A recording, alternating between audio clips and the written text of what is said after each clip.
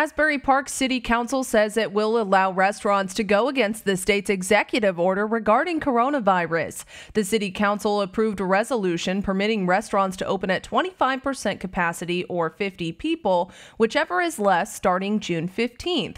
Governor Phil Murphy's executive orders right now only allow outdoor dining for bars and restaurants. Deputy Mayor Amy Quinn tells the Asbury Park Press the coronavirus restrictions are taking a tremendous toll on local restaurants, and while the city isn't going to fine restaurants for reopening, the state of New Jersey could. Katie Johnston for CBS Philly.